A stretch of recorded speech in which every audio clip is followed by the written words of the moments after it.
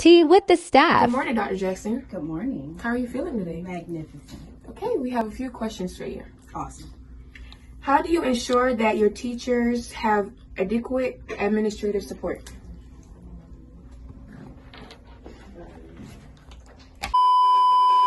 How do you ensure that your teachers have adequate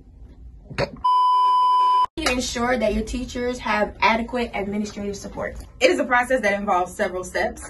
First, I have to learn my team's strengths as well as their deficiencies, so I can find out which ways that I need to go in either physically or via technology to support them the best ways that I can. But one of the main things that I like to do is physically go around, being there with them, and then ask them how I can support them, but also when I know their strengths, making sure that I find the best way to foster their strengths so that they can be successful as well.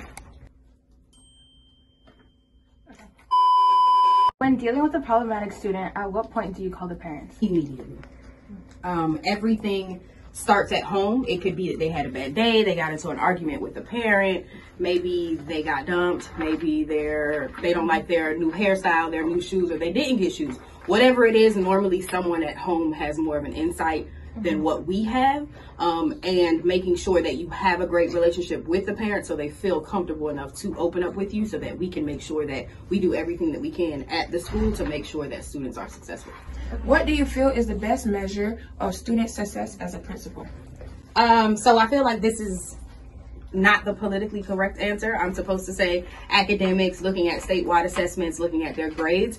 But honestly, it's in combination with how they flourish here at school. Do they make new friends? Are they coming out of their shell? Are they wanting to be involved in more activities? Are they coming up with ideas for events, field trips? So it's not just the academics, it's how they're flourishing as a student as well.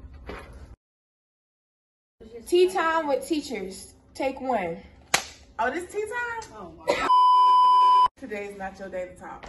Good morning, Miss Robinson. Hey, good morning, How Valentina. are you? I'm great, thank you. Wait, I'm so sorry. I lost my notes. Okay, do it again.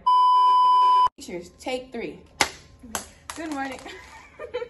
Good morning, Miss Robinson. How are you? Good morning, Valentina. I'm great. How are you? I'm good. Also Thank you. fine. I have a few questions for you. Sure. Okay, first, why are you interested at teaching? Oh my God. I'm interested at teaching at the school. Yeah. Delete. The question Wait, again. I'm sorry. Camera rolling. Just Miss keep the camera rolling. Your production team is... Why are you interested in teaching at the school?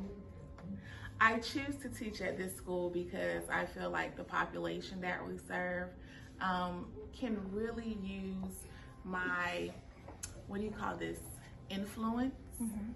And being in a smaller environment will allow me to help them to better achieve their goals. That's it? No, there's more. Okay, there's more. What is your greatest professional accomplishment? I'm a teacher. How do you use technology in the classroom? Oh yeah, I love to use my smart board. I like for my students to come up, do interactive things. We'll get there. Okay. And I like to project a lot. Sometimes, on free days though, we watch movies. If you do what you have to do, then you can do what you want to do. That's what Miss Robinson saying. What adjectives would you use to describe your presence in a classroom? Oh, my presence in the classroom. Well, if I have my coffee that day, I'm quite excitable. Yeah. I have a lot of energy, effervescence. That's right. In my classroom, I like to keep the energy high so that my students are engaged in learning. So you know how homecoming has been boosted up a week? Oh. Who are you taking to homecoming? Who am I taking to homecoming? I am taking me, myself, and I got 3 dates. Okay. Thank you for your time, Miss Robinson. You're welcome.